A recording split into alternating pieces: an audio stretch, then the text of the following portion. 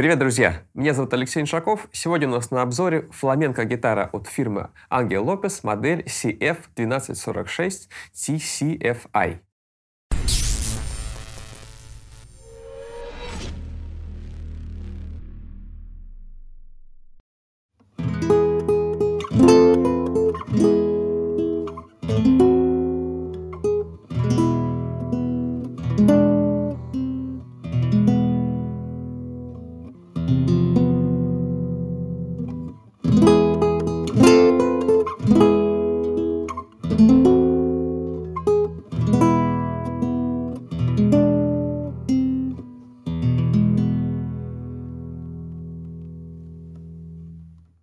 Верхняя дека этого инструмента выполнена из массива ели. Задняя дека и обечайки — это кипарис, что очень характерно для традиционных фламенко-гитар. Гриф — это красное дерево, накладка на гриф — палисандр, здесь 19 ладов, и подставка также палисандр.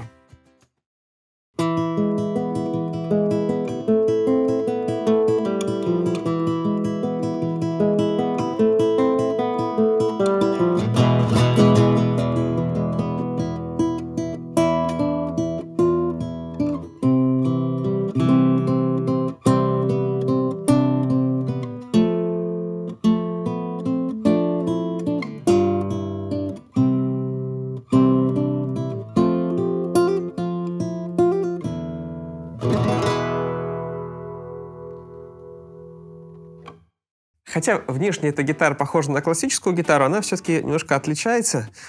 Это, как я уже сказал, фламенко-гитара. Фламенко-гитары традиционно делались из кипариса, задняя дека и обечайка. Такие гитары назывались бланко, то есть белая гитара. И позже появились негра, то есть черные гитары, которые стали делаться из палисандра. Но палисандровые гитары больше характерны для классики, красное дерево также. А вот фламенко традиционно именно кипарисовые делались. Некоторые считают, что просто это дешевле было, потому что фламенко-гитаристы не самые богатые. Ну и также, конечно, это дает определенный звук более яркий. То есть вообще фламенко-гитары, они более ярко звучат, у них большая отзывчивость. У них немножко другой корпус, хотя похож на классику. И у них немножко другие пружины внутри, вот такие рейки, которые держат верхнюю деку. Немножко другая конструкция. За счет этого звук более яркий получается. Струны также обычно ставят чуть ниже. Получается такой большая атака, более дребезжащий, что ли, звук, что часто тоже требуется фламенко-гитаристам. И, как правило, фламенко-гитары более удобные, потому что фламенко-гитаристы могут играть на свадьбах, и свадьбы могут длиться долго. И для них удобство — это важно. Но другая сторона медали, что в отличие от традиционных классических гитар, все-таки у фламенко-гитар не такой глубокий, не такой насыщенный звук. Он именно больше в сторону экспрессии и такой яркости. У этого есть своя прелесть, свой характер. И также иногда такие гитары выбирают не фламенко-гитаристы, которым нужны подобные особенности, нужен подобный звук, либо просто их привлекает удобство игры. Вот эта гитара довольно удобна. Здесь тонкий корпус, и гриф вот в этой плоскости он как стандартный классический, но вот в этой плоскости он очень тонкий и напоминает даже гриф электрогитары. Мне вот лично это нравится, это достаточно удобно.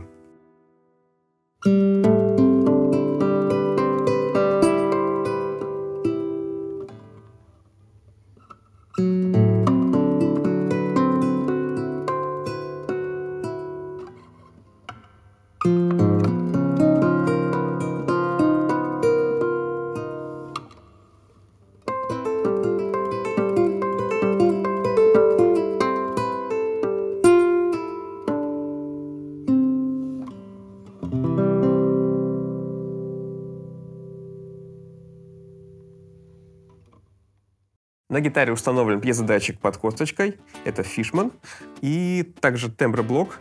Здесь трехполосный эквалайзер, возможность смены фазы и тюнер. Теперь давайте послушаем, как она звучит, подключенная напрямую в линию через звукосниматели.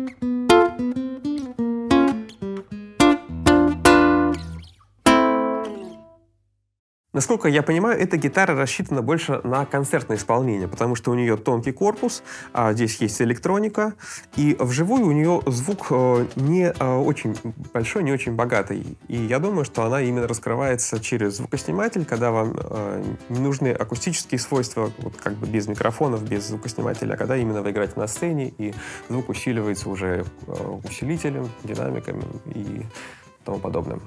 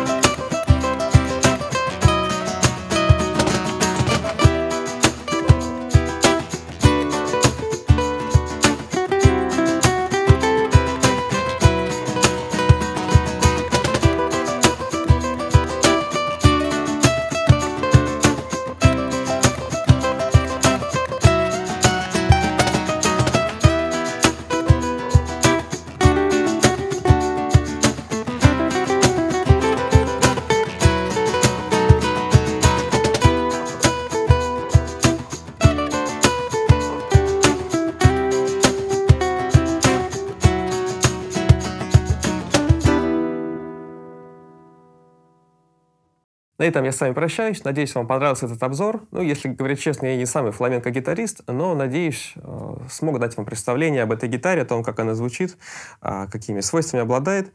Вот, если вам понравился обзор, то ставьте лайки, подписывайтесь на канал и до новых встреч. Пока. Готовы? Запись идет. Стоп. Не знаю слово стоп. Человек в кадре. Человек в кадре. Вася. Запись идет в таком случае. В таком случае у меня тоже запись идет. Поехали.